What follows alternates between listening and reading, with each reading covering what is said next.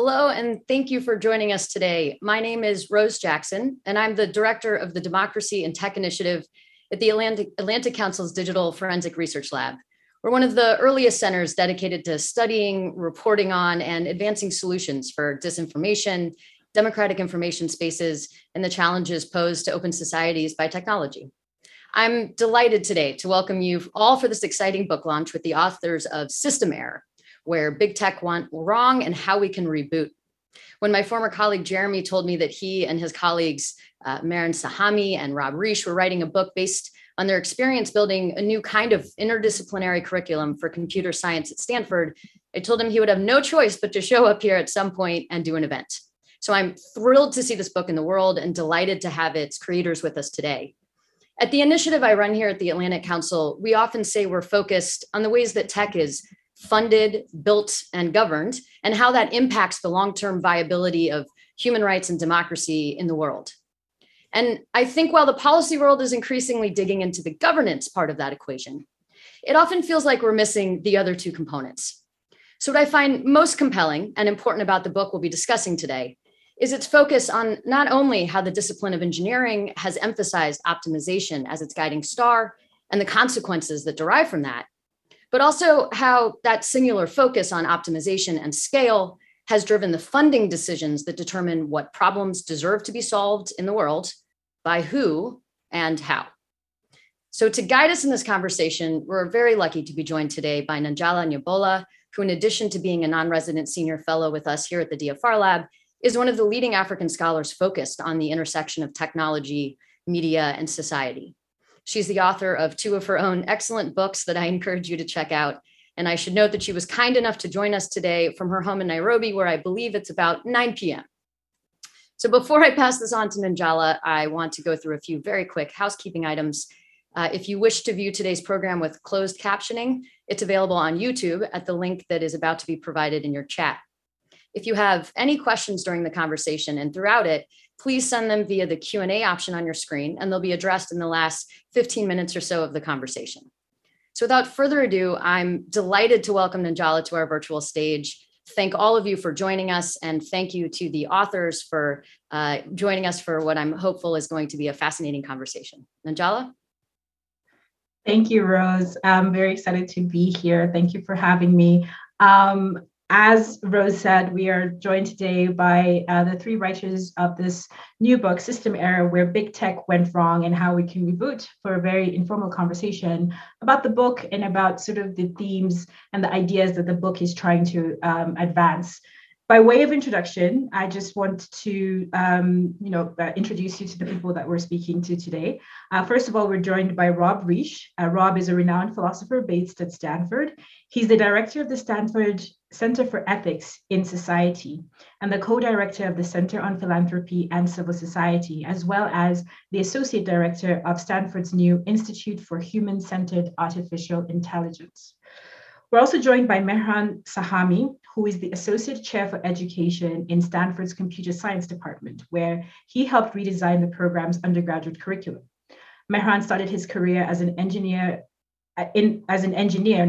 notably contributing to the invention of email spam filtering technology while at Google. So, thank Mehran. He returned to Stanford as a computer science professor in 2007 and now holds the James and Eleanor Cheesebrook Professorship in Engineering.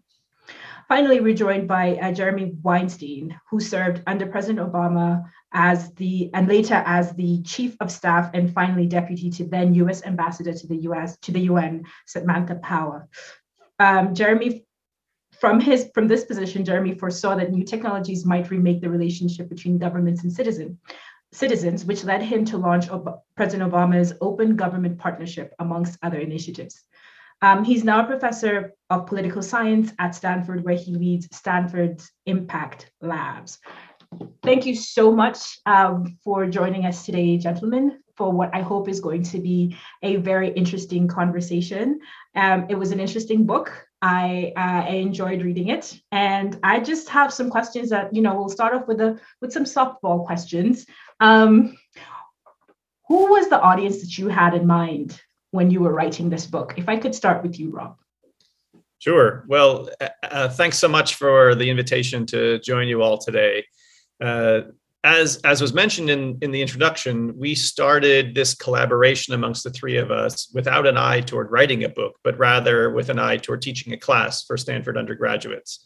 And the idea behind that was that the bloom was coming off the rose of Silicon Valley, the extraordinary power of acquiring technical skills and then bringing them to the market and then into big tech companies in particular to power the digital revolution was not only producing extraordinary benefits for people, but also producing some obvious and increasing harms that were becoming more widely visible to every member of society. So we thought fusing or integrating an ethical perspective, I as a philosopher brought that, a policy and social science perspective, Jeremy was the one bringing that, and a technical perspective from Meron in the computer science department was an important way of educating the next generation of technologists, so many of whom come out of Stanford University. And importantly, not only technologists, but people who had policy aspirations or wanted to work in civil society organizations to ensure that they took on board some of these extraordinary technical skills and also had a more fine-grained understanding about what it means to be a technologist. So we successfully launched this class 3 years ago. We immediately had enrollment of several hundred students. We brought the class then next to Silicon Valley and taught people who work in the tech industry and found a really enthusiastic reception there. And once we felt like there was a growing appetite for some of the material we put together, we thought to ourselves, we'd love to try to communicate some of the ideas to a general audience. And we had in mind something like, our respective aunts or uncles or parents, people who use all of the digital tools and products like almost all the rest of us, but who really don't understand much about the orientation of a technologist or the mindset of a Silicon Valley founder, or for that matter, anything much about how the technology works. So we wanted to try to illustrate for a general reader how it is that the mess we've gotten ourselves into, where big tech went wrong, could be made understandable to a general audience so that all of us would have a voice and a way of exercising our agency in channeling a collective response and shaping the technological future we want together, rather than leaving it to the founders and the engineers alone inside the companies. So, Mehran, you've been in big tech. You've how the sausage is made. The book's subheading is Where Big Tech Went Wrong. From your perspective, if you had to diagnose the problem, where did big tech go wrong? Like, what is the issue that your book is trying to speak to? One of the main themes that comes out early on in the book is something we refer to as the optimization mindset, which is this notion of engineers wanting to optimize particular metrics. When we think about the training in computer science or engineering more broadly, that's generally there's this orientation toward efficiency and toward optimization. How do we solve problems as quickly as possible or as efficiently as possible? And that generates a particular mindset that pretty much spills over into other aspects of life. But what it oftentimes means in the context of big tech in the business world is that there are particular measures that are used as proxies for sort of the higher level messages or themes that someone would want to get across. So as a particular example, you could consider something like Facebook says they want to connect the world. Well, what does it mean to connect the world? If you want to think about having some way of measuring that so you can optimize it and increase it and be able to track it, you end up doing things like measuring the amount of time people spend on a platform or the amount of content they engage with, the number of likes, the kinds of things they click through on. And of course, you measure revenue as generated by, for example, clicking on ads.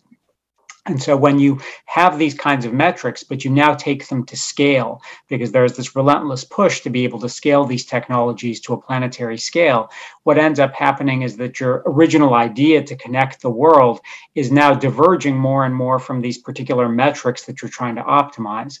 Because just because you're creating more connections or you're having people click on more content doesn't necessarily mean they feel any closer to each other, especially if they're clicking on content, for example, that's polarizing or is misinformation or causes them to become angry or agitated.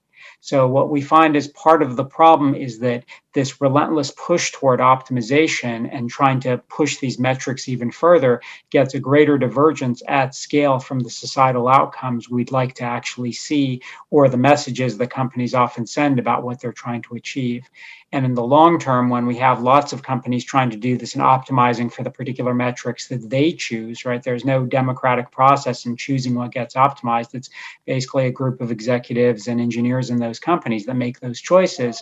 Those choices then get reflected at societal scale when we think about billions of people using these platforms. And you've set up my next question really well, Jeremy, which is for you. And of course, you've worked in global policy. The word we is used a lot in this book, but who is the we that you have in mind when using it in the book? Who is we? A great question, Anjala. And obviously, one of the real challenges with respect to big tech is that power is concentrated in the hands of an incredibly small number of people inside companies. The CEOs that sort of lead companies, the investors that invest in these companies, and that determines a lot about what problems are solved with technology and also how the potential harms of technology are weighed and evaluated. And the impetus behind the book is to suggest that our technological future is something that shouldn't be left entirely in the hands of the technologists or entirely in the hands of the experts. That ultimately, as you said, we all have a role to play, but how we play that role is really going to be dependent on many of the structures that govern the potential inputs that we can provide to this conversation. And so we think about different kinds of actors in this ecosystem. Part of the argument is that if you are yourself a technologist, that is, you're in the business of building technologies or scaling those technologies to markets, it's imperative that you recognize the ways in which the technologies that you build are not value neutral, that they actually embed choices, ways of refereeing value trade-offs, and then impose those values on others. And so a whole part of the conversation is for people who see themselves in the tech ecosystem, whether they're an investor in a company or a product manager in a company or a technologist and a coder, to think about what an ethic of responsibility that pays attention to harms that might go well beyond the individual user's experience of a technology. So that's part of the we. But part of the we is also all of us who are consumers of technologies in this space, which is recognizing that there is power in our choices, but also the choices that have been framed for us as binary choices, which is accept Facebook as it is with its benefits and harms, or go off the grid. Accept Zoom as it is with its privacy policies, or don't engage via video conferencing technology. That we have a voice as consumers and users of products vis-a-vis the companies themselves, but also vis-a-vis our ability to pick and choose among potential companies to signal what our preferences are. And then the final element of we, Nanjala, is the question of politics and regulation, and where ultimately the choices that are made that build guardrails around technology, that regulate the tech ecosystem, are choices that are going to be made via political processes. And when we think about political processes, those tend to be delimited by the boundaries of nation states, even though the effects of technology are not at all delimited by the boundaries of nation states. And that means they're going to be important locuses of regulatory momentum, locuses of momentum like we see in the European Union, a locus of momentum that's emerging in the policy window that we have in Washington. And one of our central challenges as we think about these areas and arenas where regulation will happen is how do we make sure that those conversations are not informed only by the interests of that narrow polity, right? That is the United States and its relationship with technology, but that also take into account the harms that are experienced by people all around the world as a result of products that are produced, generated, or governed in the United States. I'm going to push you a little bit on that, Jeremy, because that's something that definitely jumped out to me as a reader and is part of the we question and my perspective as well, because I think it's one of the things that, working outside the United States, working on technology and politics outside the United States, really struck me that, the underlying idea that these are problems that will be solved in the United States.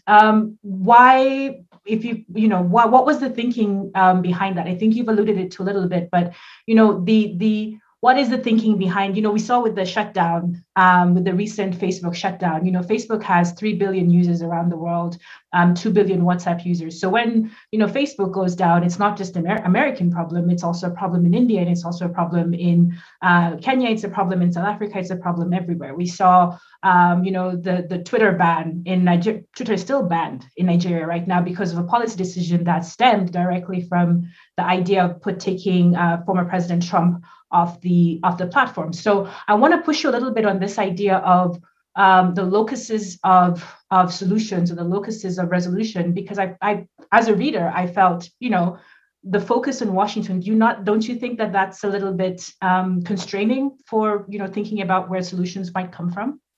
Well, so let me say a couple things. And, Nanjala, I also welcome your thoughts about alternative arenas in which you'd like to see these conversations happen. But I guess I'd say a couple of things. Number one, the book is very clear that actually most regulatory momentum on big tech has not come from Washington up until the current moment. In fact, it's been led out of the European Union, and that's been extraordinarily important in changing the game with respect to big tech's relationship with its users. And of course, part of the power of a set of political institutions aligned in the way that European states are under the European Union is the ability to impact the incentives for big tech companies, even if they're not headquartered in the European Union. And so that's been an important arena in which these conversations have been happening. Why is there so much focus on Washington in the book? Well, for two reasons. Number one, part of the situation in which we find ourselves is one in which the deliberate decisions out of Washington to craft a regulatory oasis around big tech have enabled many of the bad behaviors and the social consequences that we see now. And we need to take ownership of that. We need to take ownership that the permissive environment around access to people's personal data was an explicit policy choice, right, of the American regulatory regime that oversees the big tech space. Likewise, with respect to legal immunity for platforms. And so our politics and the way in which American politics has created the space for big tech has enabled a set of the problems that we see. And thus, it's essential that the United States get into the game with respect to organizing and developing a set of guardrails to address these harms. Now, where we probably agree, although we could debate what the right forum is just getting the US into the game isn't enough, because who has a voice in the US political debates about regulation, right? There isn't enough space in that conversation ultimately to create agency and voice for those all around the world who are affected by technology products that are designed in the United States or built by companies that are headquartered in the United States. And so partly we need our regulatory process to take into account harms that go well beyond the boundaries of any given country. But also we're going to need to create international mechanisms that enable conversation and dialogue around what the right regulatory frameworks are. And of course, the US needs to be willing to be at the table. And it's only in the last year or two that we finally have an openness to these conversations. So I'd say we are at the very beginning of figuring out what is the right forum and construct. But the US has to come to the table with a set of views and a set of ideas so that they can be, rejected, embraced, engaged by others. I'm going to put it to you that, part of the things that brought the US to the table is the fact that a lot of the issues that had been brewing in other parts of the world, that people had been encountering in other parts of the world, finally came home to roost. And a lot of the alarms that had been ringing in countries like India, like Kenya, like Brazil, were finally a reality in the United States, and forcing that decision. But I want to turn to you, Rob, because you're an ethicist, you're a philosopher, and there's 3 levels of ethics that are woven through this book. There is professional ethics, there is legal ethics, there is moral ethics, like the classical philosophical, moral ethics. So from your perspective, given the urgency of the situation that is upon us right now, what should we be paying attention to? You touch on a number of them in the book, but what should we be paying attention to, within the next 6 months, 8 months, 1 year? Great. Terrific. Yeah. So I think, especially, lodged as I am at a university campus, one of the suspicions is that, well, if we just ensure that all of the engineering students get an ethics course and ensure that they go into the profession with a moral compass, then things will get better. And I emphatically want to reject that idea as a solution. The poster person at the moment for a moral compass gone bad is a Stanford dropout named Elizabeth Holmes, who was the founder of Theranos. And I think it's just, defies belief that if only she had gotten an ethics course as a 19-year-old at Stanford, she wouldn't have allegedly lied, cheated, and deceived her investors, her employees, and the public. So, of course, personal ethics is a welcome thing to have, but that is not the fundamental issue, because human beings are flawed. None of us is a complete saint. We will always underperform relative to our moral standards if we have them, but we should still strive. Okay, fine. So where are the more interesting moral or ethical questions?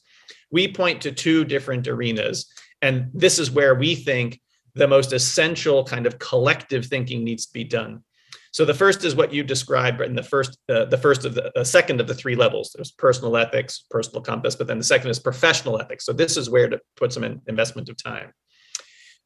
In many other professional domains, the obvious ones here are medicine or the law, but in so many different professions, there are a set of professional norms that collectively guide and orient the responsible practice of that profession. And if you're a lawyer, sometimes these are backed by actual legal sanctions that put teeth into an enforcement mechanism of what just professional behavior is.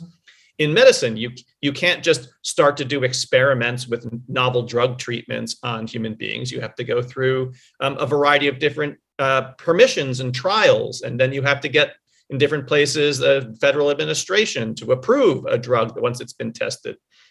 There's the Hippocratic Oath. There's an entire scholarly field called biomedical ethics. Hospitals often have ethics committees. There's a big institutional footprint in many places around professional ethics, but not in computer science, not in artificial intelligence. We don't yet have the kind of professional and institutional maturity that has come along with older professions like medical practice or the law. Computer science only came into being as a discipline in the 1950s and 60s. And we're just now, we think, at the moment where we can put a lot of energy into forming a much stickier sense of professional norms and ethics within AI, within computer science. And there's a whole bunch of ideas in the book generated in that direction.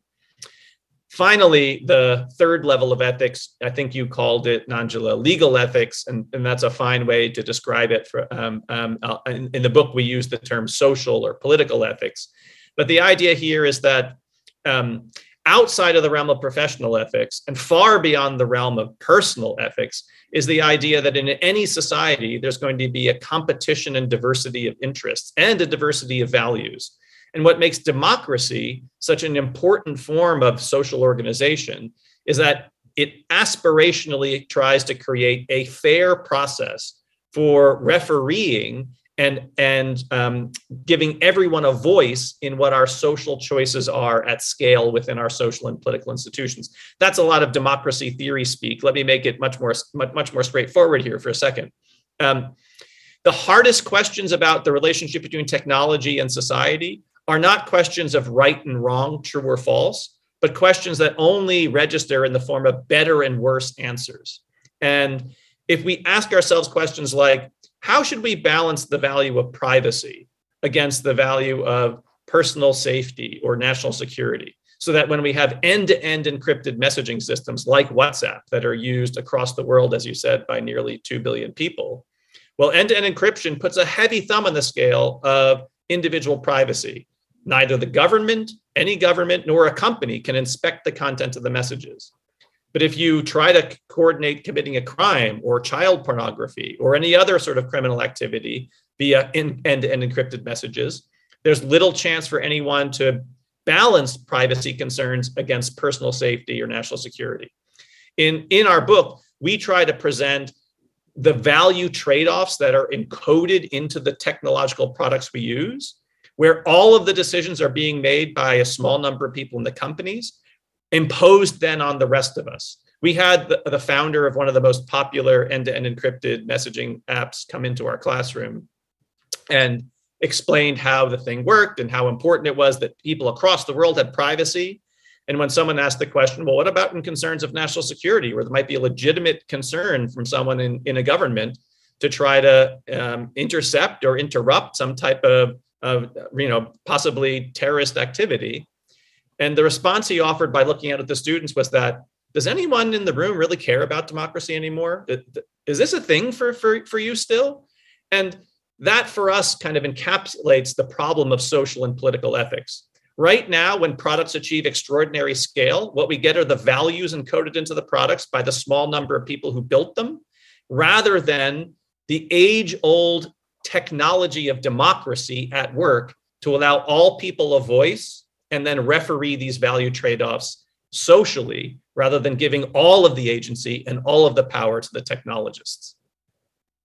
So in that regard, how would you distinguish between professional ethics? I think you alluded in the book, the idea of standard setting body, kind of like what you talked about with medicine, with other fields, there's like the professional ethics board. How would you distinguish between professional ethics and this notion of self-regulation, which we're increasingly aware it's not cutting it? You know, the idea that these companies will self-regulate is not cutting it. What would be the distinction between those two? That's right. So you're exactly correct that professional ethics or professional norms are a form of self-regulation. And we think they're a necessary but not sufficient condition here. They're not going to solve all the problems that we need to solve at a social level as well, through ordinary forms of regulation and through the introduction of alternative mechanisms for governing our technologies. And so what we have in mind, I mean, try this on as an idea. One of the other most important technological frontiers today across the world is bioengineering, and in particular, this new technique of engineering the genes of living beings called CRISPR. And this new book by Walter Isaacson about the co-discoverer of CRISPR, a person who teaches just up the road from us in San Francisco, Jennifer Doudna, it recounts the story of how shortly after making this discovery and realizing then the extraordinary power of what it could mean if people across the world could now edit the very genetic structure of not merely plants or animals, but also humans, she tried to organize a professional ban or moratorium on using this gene editing technique on human beings. It wasn't an international legal body that did it. It wasn't a domestic political order that did it. It was a professional social norm that made it inadvisable. And when a single scientist did, in fact, use CRISPR on a human, a Chinese biomedical scientist did this a few years ago, he was immediately ostracized from the community of respectable science. No journal would publish his articles. No professional conference would allow him to come speak. Eventually, to the best of my understanding, he was actually imprisoned in China as well. And I ask anyone in the audience who's listening, thinking now about artificial intelligence, can you think of a single AI scientist who used some type of artificial intelligence tool or technology in such a way that got them excommunicated from the respectable practice of AI? We see these examples in other professions, but not yet in AI. And I want to agree with you 100%, Nanjala, that this is not enough to create the kind of guardrails that we need more broadly through ordinary actions of governments. But it is a necessary step in order to introduce an ethic of responsibility within the very pipeline of development. And I'll just conclude by saying, why would I think that that's necessary? It's because we think there's a kind of constant and longstanding race between scientific and technological innovation that races ahead of public policy and democratic governance. The wonders of the marketplace that have private investment and private initiative that bring innovations to the market and to people helps to produce a dynamic society which has extraordinary benefits in many ways. And that means that in certain respects, governments will always be lagging behind a little bit, especially as the development of technology has accelerated. So we also need this ethic of responsibility, a set of professional norms within the mindset of the engineer as well, in order to avoid some of the worst outcomes. I'm gonna let me look back to that, and I'm gonna jump to Mehran.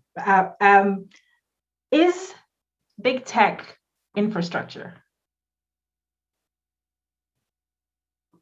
Mehran, this is for you.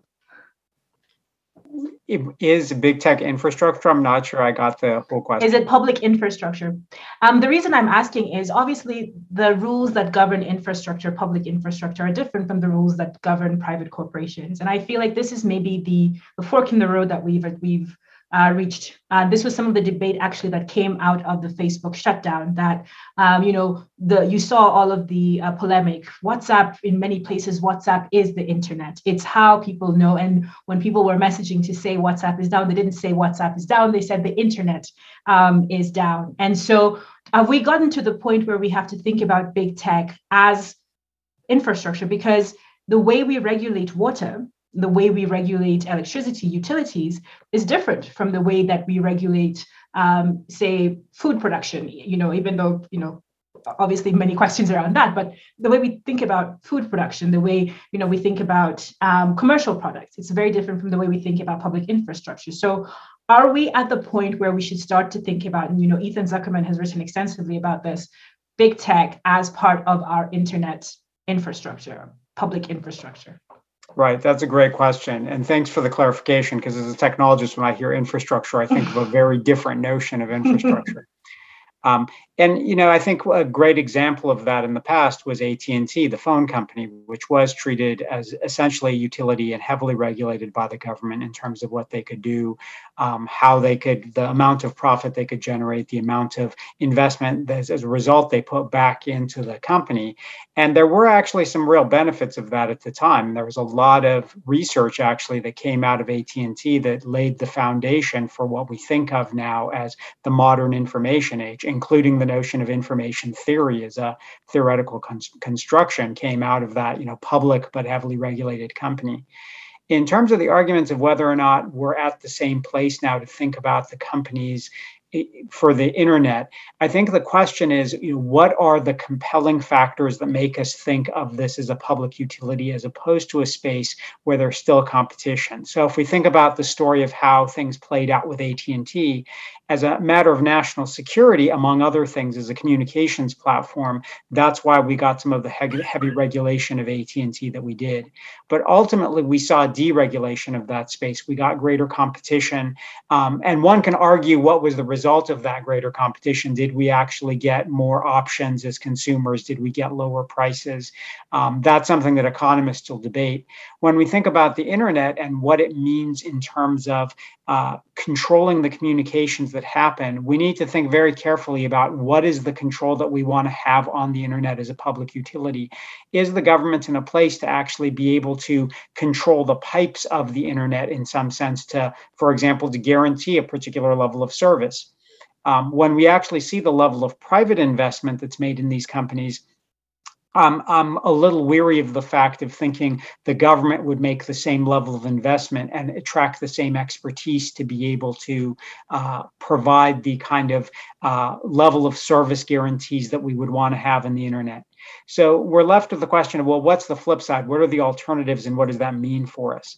I think the alternative is if we still think of it as a private space, how do we get more of the kinds of outcomes we would like to see? Rob alluded to the notion of thinking of political ethics, right? That how can we bring collective decision-making, at least in democracies, to bear on that process? That's where regulation comes in. So I think it's still possible for these companies to be thought of as private companies, but with guardrails in place to get more of the outcomes we actually want. But the level of investment that's been necessary to create this growth of the internet, I think really we wouldn't have seen the same kind of investment if we treated them as public utilities. And you can see that a little bit in the history of the internet. If you look at the early days of the plumbing of the internet, a lot of it was funded by government investment. It was very heavily regulated with respect to not having commercial activity on it. And we saw in the mid 1990s, that's why we got the blossoming of a lot of these companies at that time, also with the advent of the World Wide Web, that there was this movement toward wanting to see greater investment. And at that time, there was actually specific policies to create a regulatory oasis around big tech, to give them the opportunity to grow unfettered.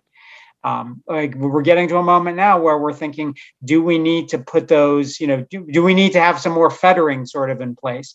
And I think the evidence makes it clear that we do.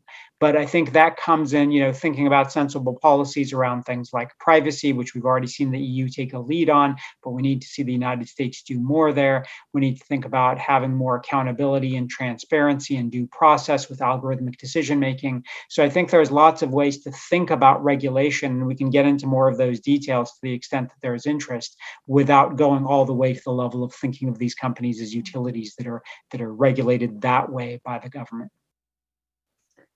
If I may push you a little bit on that, because one of the things that's woven into the book, of course, the parallel theme, one theme being technology, the other theme being democracy.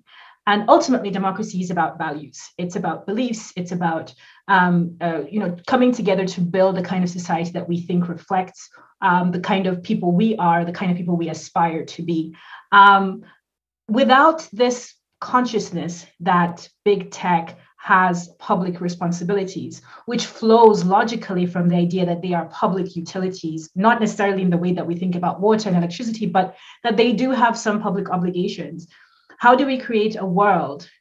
So without that belief, how do we create a world in which the values aspect of big tech is not left to, and I think Jeremy alluded to this, is not left to the decision-making of the people who build these companies? How do we get to a place whereby there is more guiding the values conversation within these big tech companies than just a tagline, do no harm, connecting the world? Don't be evil. Yeah, it's a fantastic point.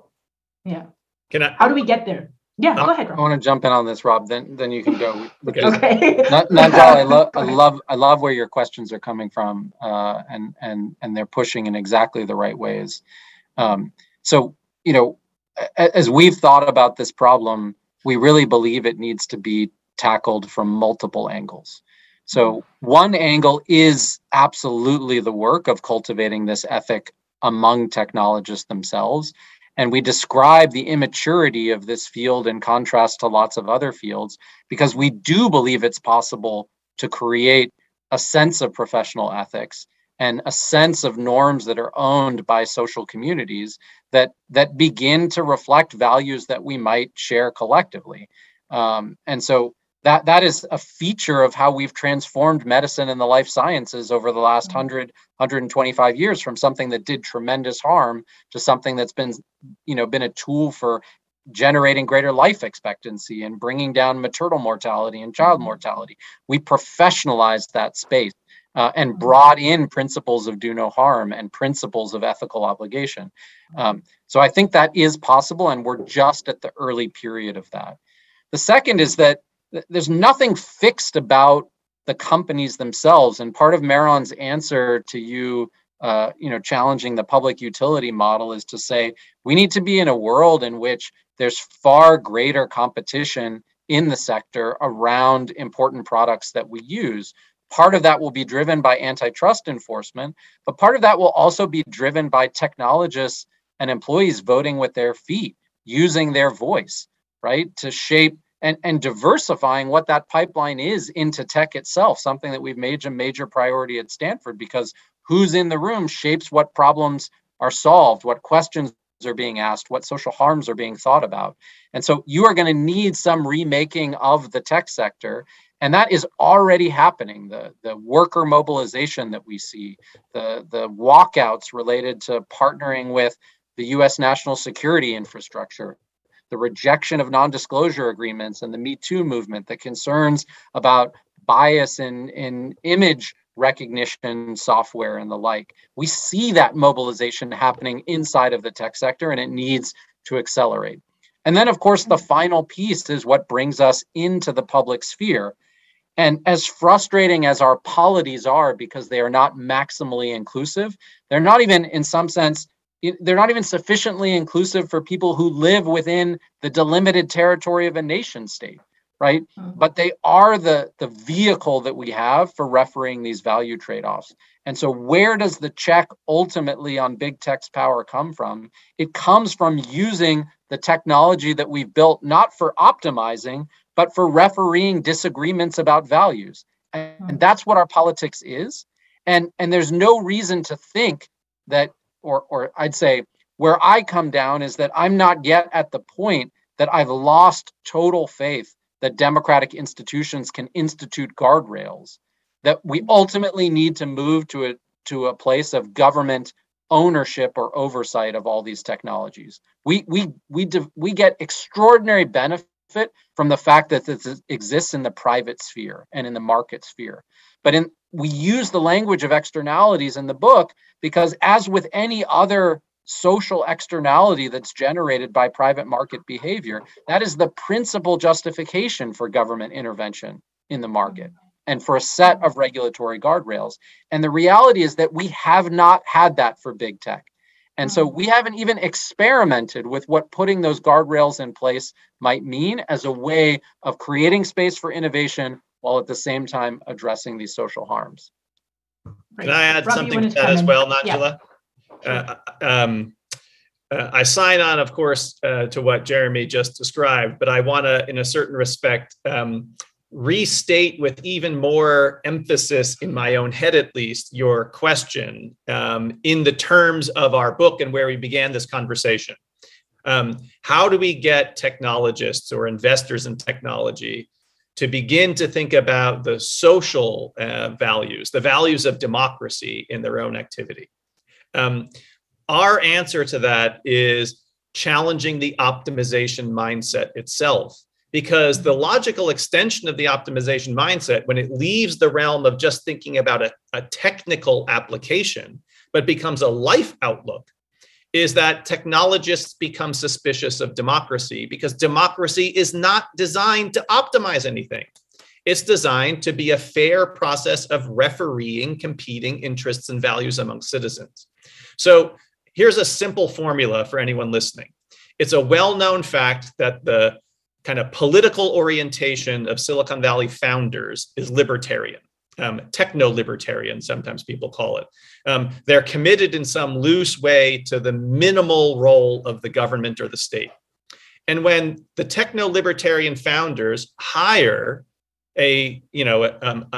engineers within their own companies to develop their products, what you get is a recipe in which you're optimizing for the libertarian mindset of the founders. You get libertarianism on steroids with respect to the technical product itself. And it's no surprise then, we shouldn't be surprised as ordinary citizens, that you hear enormous skepticism from Silicon Valley about the role of government. Because if you bring an optimization and libertarian mindset, you don't want that in the first place, and democracy isn't optimizing. That's why at some level, not a single solution, but an important element is to limit the application of an optimization orientation to a technical application where it can have extraordinary value.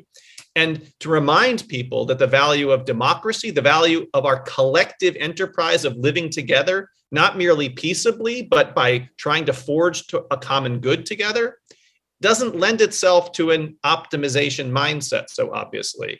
And we tell a bunch of stories in the book that, for me at least, bring this home. I was once invited to a small dinner, which involved a salon conversation amongst a lot of technologists and investors about what would it be like if we could find some place on Earth that was devoted to the maximal progress of science and technology, a kind of interesting conversational topic. And conversation went around for a while and talked about, well, where would we do this? And what would the citizenship test be? And how would it work? And I raised my hand at one point and said, I'm just kind of curious. We haven't yet talked about the political arrangements here, is this a democracy we're talking about building? And the immediate response from most people at the table was absolutely not. Democracy holds us back. It's too slow. This has to be a beneficent technocracy. At some deep level, at least among some people in Silicon Valley, I think that's their ultimate orientation to politics. And that's a problem for anyone who cares about democracy. Thank you so much. We've gotten some questions from the audience and we don't have much time left. So I'm just going to put one question to you, which is, it's kind of a legal question. It's more of a political question, I think. Jeremy, this is probably very much in your wheelhouse, but anybody should feel free to take a shot at it. The question is, I noticed something not in the book. I noticed something that was not in the book, which is namely Citizens United. I apologize for bringing up something so US-centric, apology accepted. But is Citizens United a significant obstacle to some of the potential solutions that you are considering?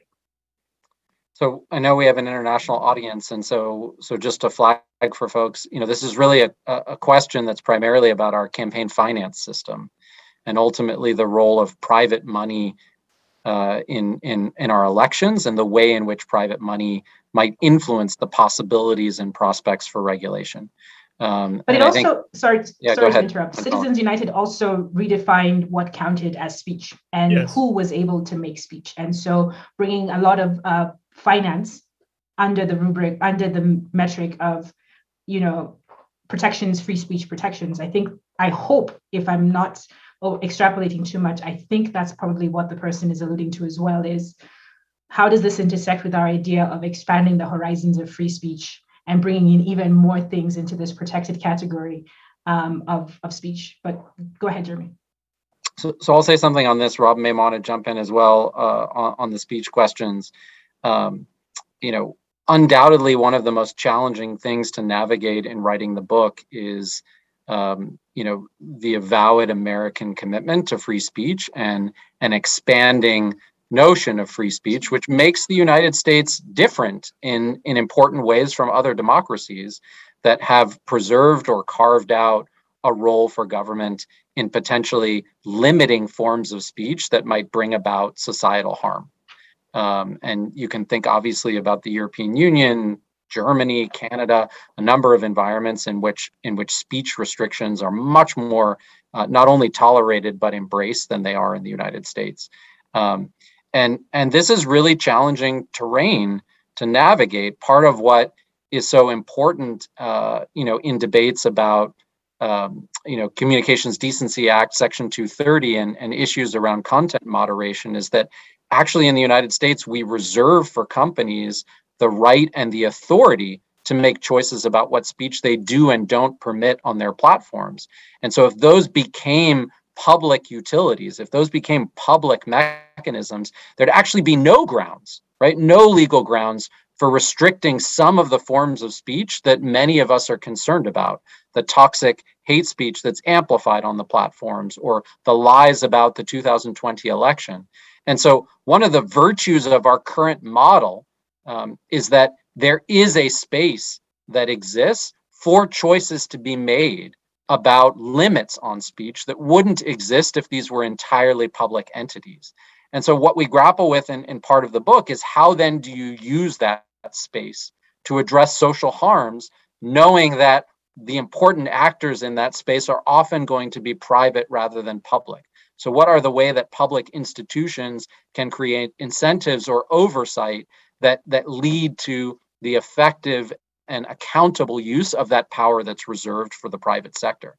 And so in some sense, that's an argument where if you hear people, that's an argument, to weigh against the notion of turning them into public utilities, but also just, renders more nuanced the debates around CDA 230 and the importance of preserving an ability of platforms to make choices about speech that you can't really have in public spaces. I don't know, Rob, if you want to add something. Rob, you wanted to jump in? Yeah. I want to take the point that about money being a form of speech and the worry that might introduce. So Citizens United, locked or unleashed a floodgate of new forms of money in American politics. The worry, I'm assuming from David Rodney, the questioner, is that the kind of behavior that then Citizens United allows amongst the technology millionaires and billionaires and the very wealthy companies gives them a kind of freer rein now to spend their cash in order to get the political outcomes they want. Okay, short kind of thought here, although I'm not a constitutional lawyer, so don't hold me to the constitutionality of what I'm going to say. I'm just going to introduce this as a philosophical idea. We don't need, number one, to equate protecting freedom of expression with allowing money to be in the bundle of that. Allowing money into the bundle of freedom of expression gives greater voice to those with a fatter wallet, which is not in keeping with the basic idea of freedom of expression. Secondly, apropos the topic of the book, technology, the same is true for what it's worth with algorithmic amplification of your speech. A colleague of ours at Stanford named Renee DiResta has this fantastic line in which she says, freedom of speech is not the same as freedom of reach. No one is entitled, as a matter of free speech, to have their content amplified algorithmically to millions or billions of people around the world. President Trump, deplatformed right now, still enjoys the constitutional protections of freedom of speech by being allowed to go out on the street corner and bark anything he wants, just like any other person can as well. There's no constitutional guarantee under the heading of freedom of speech, which says any company has to give you the same permission to algorithmically amplify your speech. That's a misunderstanding of freedom of expression in the same way that bundling money into freedom of expression is a misunderstanding of it too. That is a fantastic point. And, for me, one of the things that's always interesting about this freedom of expression, freedom of speech conversation is that there's a blurred distinction that happens, a bit of a sleight of hand that happens where people tend to blur the freedom of expression, being able to express yourself freely, and freedom, as you said, to reach, but also freedom from consequences. In a lot of countries, it's not so much that they curtail what you can say, it's that there are more things for which they are legal and there are social consequences. So you brought up the example of Germany. You can still say, pro-Nazi things in Germany. It's just that there will be consequences for it in a way that there won't be consequences for it, let's say, in the United States. And it was one of the things that really jumped out to me in the book as well, but also in this conversation about freedom of expression, because in a lot of countries, people are fighting for their freedom of expression, for the ability to say those things before they even get to the consequences, that they're not able to express themselves, their political opinions in the public sphere as fully, right now, Alaa Abdel El Fattah is in jail, has been in pretrial detention for 2 years, in and out of jail since the Arab Spring for being one of the leading figures of the Arab Spring. That's different from, freedom for not the consequences of that speech. So I think there's a bit of a sleight of hand that happens there. We have 5 minutes to go. I want to give you a chance. What haven't I asked you? Is there something that you wanted to say in this conversation that I haven't prompted you to say? Anything that you want the audience, if there's one thing you get out of this book, this is what I want you to get from it before we end the conversation. I'll start with you, Mehran, because I wanted to follow through on that last question that we had. Well, so maybe it's not just the one thing I'd want to get people out of the book, but I also to fold in another question on the QA, which had to do with, why are we so worried about, in some sense, big tech's role in social degradation, or how do we measure it relative to other things that are going on, like cable news or whatever? And I think an important thing to take away is the notion of how we get the information we do in terms of what's pushed to us versus what we pull down for ourselves. And so I think for many years, when we thought about interacting with things like cable news or other media sources, we made a choice about what information we wanted to get. We made a choice about there's particular magazines or particular newspapers or particular authors or whatever that I want to read. The choice we make now with social media is I use a particular platform, and what that platform does is it pushes to me what it thinks I should read. And so that creates not only algorithmic amplification, but it creates a particular stream that I don't necessarily have control over. I get information pushed at me, and that allows that information to be curated and potentially to be amplified or to be more polarized by the particular platforms themselves. So what we really need to understand in this high-tech ecosystem are what are the algorithms and how are they being applied to us, so we can understand these things like information being pushed. How is that information being selected? Or when algorithms make decisions about our lives, like who gets access to credit, who gets interviewed for a job. Those are cases where most people don't even know that those algorithms are being applied. And so they have no due process to be able to challenge the results of those algorithms. And so what they need is that transparency. They need some understanding of how these significant things in their lives are being decided by machines. And ultimately, those things need to be audited so we can understand how they're impacting different people in different ways and give people real agency to say, I want to be able to challenge this because I'm not being treated equally to someone else. And that's something that's often overlooked right now, because when these algorithms are applied, we just make the notion, they take it as fact that they're objective because it's computers making these decisions. And if there's one thing I would want people to take away from this, it's that just because a computer is making a decision doesn't make it objective. All it does is give us a veneer that we're getting a better decision, when in fact, all we're getting is an encoding of lots of history that has lots of bias in it. Jeremy?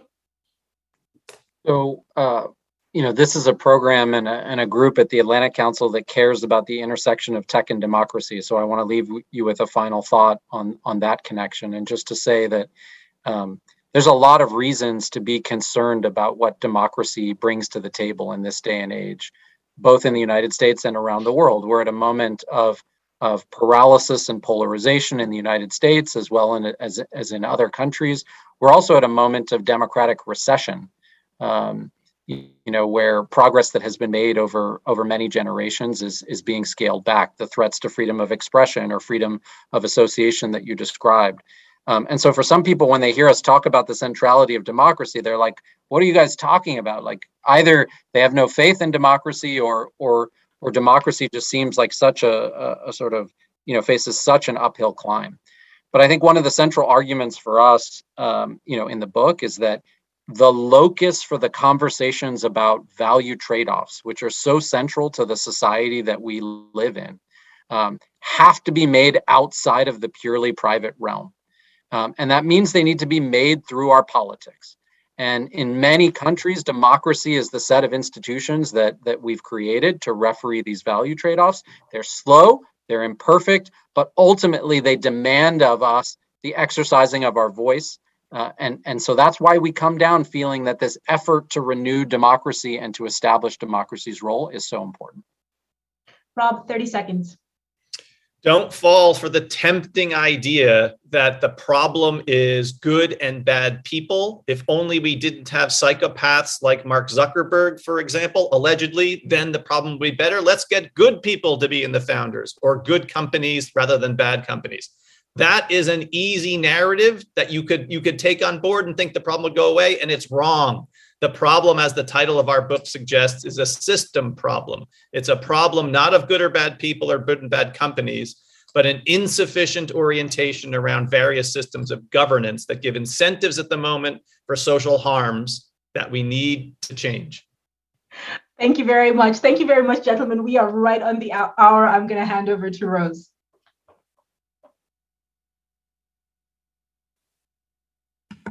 Thank you. And it wouldn't be a conversation about technology if some aspect of that technology didn't fail in the course of it. So I'm so glad I could fit that in at the end. But I just want to give a very sincere statement of gratitude to the authors for joining us today, to Nanjala for leading us in such an interesting and wide-ranging conversation. My little nerd heart is very happy. And to all of you for joining us.